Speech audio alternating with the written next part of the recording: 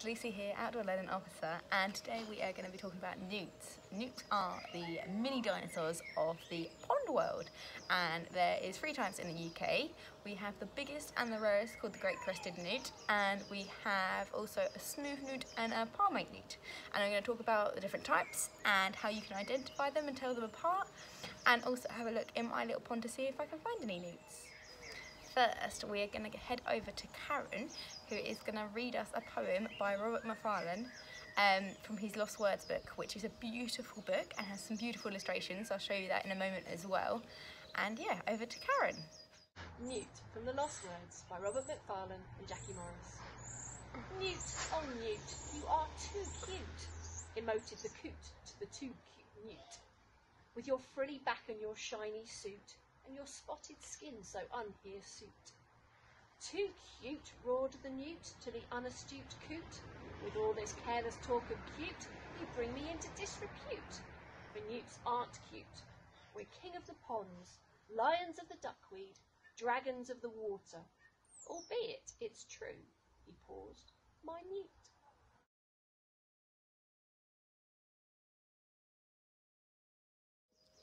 Now some more information on newts.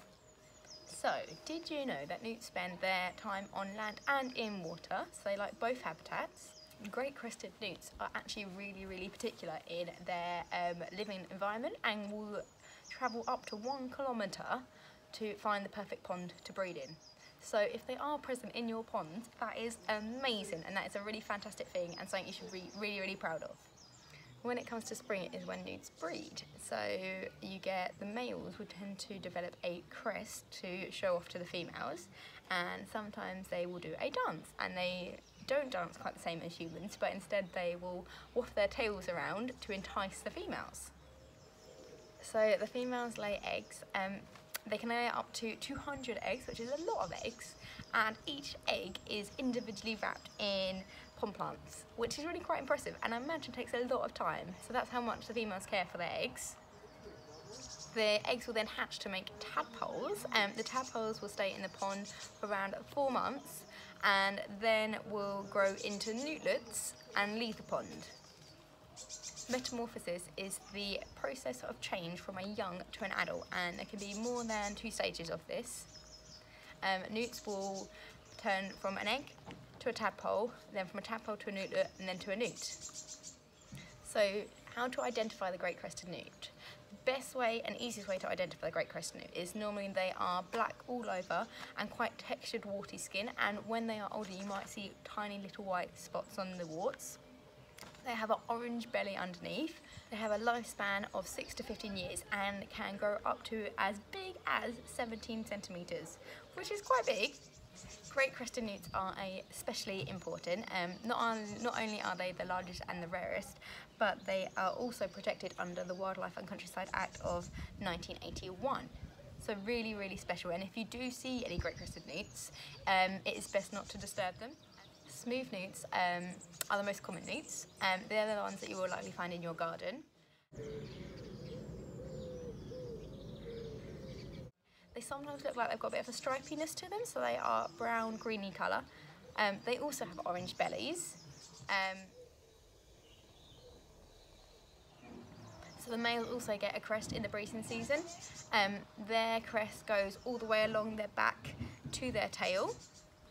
Smooth newts have a slightly shorter lifespan. They live up to 6 years compared. Lastly, but not the least, palmate newts. They are the smallest of the 3 newts. They live a little longer. They can live up to 10 years. And they are very similar to smooth newts, except they have a more yellowy, peachy underbelly rather than orange, and you don't find black spots on their throat, but only on their belly. Palmate newts you don't find as often. They have a bit more specific requirements for habitats. They like heathland and moorlands that have more acidic soil, so you'll find them in shallower water as well compared to deeper ponds. Males don't grow a crest like great crested and smooth newts. Instead they have black webs that they grow on their hind feet, and they also get a thin filament on their tails as well. And now we're going to head over to my pond and see if we can find any newts.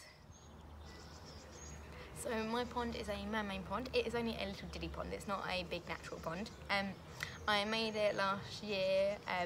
So what I made it out of was a old water butt. So it was the bottom half or the bottom third of a water butt. I then dug it into the ground and filled it up with pots, bricks, stones, pond plants and some rainwater, and have just let it settle for last year. So we'll have a little look and see what we can find in there. If you don't have a pond and are interested in making one, Wildlife Watch have a lovely activity sheet, there you go, on how to make one. So I will post this up and you can have a little look. So they suggest using an old bucket or a watertight container to make a pond. You can use an old washing up tub. Any plastic container that is watertight would work. And like I said, you can just dig a hole and put it in there, or you can raise it so you can put stuff around it.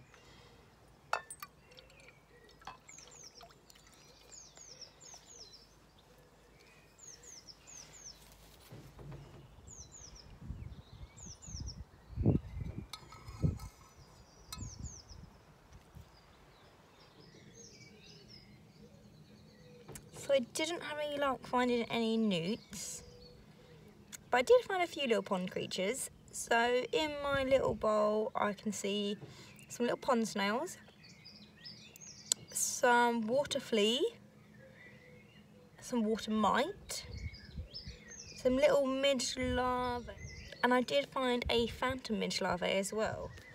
Now, I wasn't lucky enough to find a newt, which I did think would be the case, because I only have a little diddy pond and I have frogs, and sometimes in a small pond you won't get frogs and newts mixing.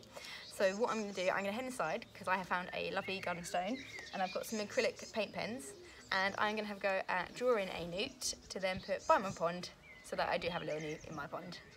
Why don't you have a go at drawing a newt and tell me what type it is? Is it a great crested newt? Is it a palmate newt? Or is it a smooth newt?